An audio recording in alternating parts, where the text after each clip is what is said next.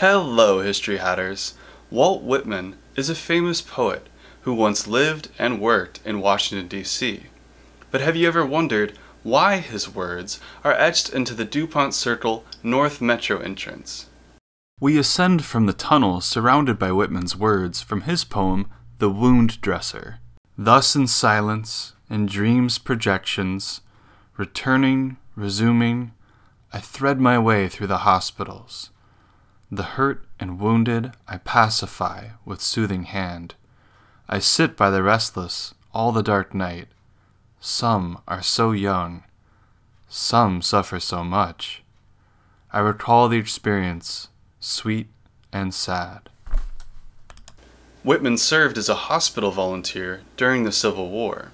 While today visitors can enjoy the district's beautiful wharf area, during the Civil War, this area would have been filled with ships unloading wounded soldiers from a war that ultimately resulted in 600,000 casualties. Historian Charles B. Flood wrote, "Steamboats with their whistles blaring in harsh, ghostly tones landed at the 6th Street wharves in downtown Washington, where long lines of horse-drawn ambulances waited to take the wounded to Washington's 21 overcrowded hospitals."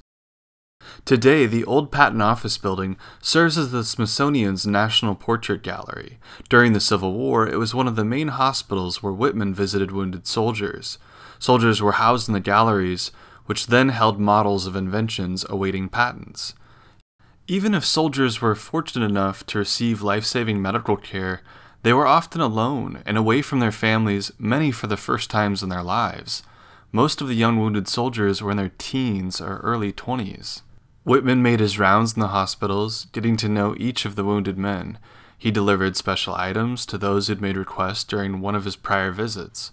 Whitman read to soldiers and wrote letters to their families when the soldiers themselves could not. Dupont Circle has long been recognized as the historic LGBTQ neighborhood in our nation's capital. For more than 40 years, pride activities have taken place here. The Dupont Circle fountain served as a rallying point for protesters seeking federal action to address the HIV/AIDS crisis during the Reagan administration. So how did Whitman become the symbol memorializing those who struggled against the HIV/AIDS epidemic? Well, in addition to caring for Union soldiers, Washington is also the place where Whitman met the love of his life, Peter Doyle. Doyle was an Irish immigrant and a former Confederate soldier.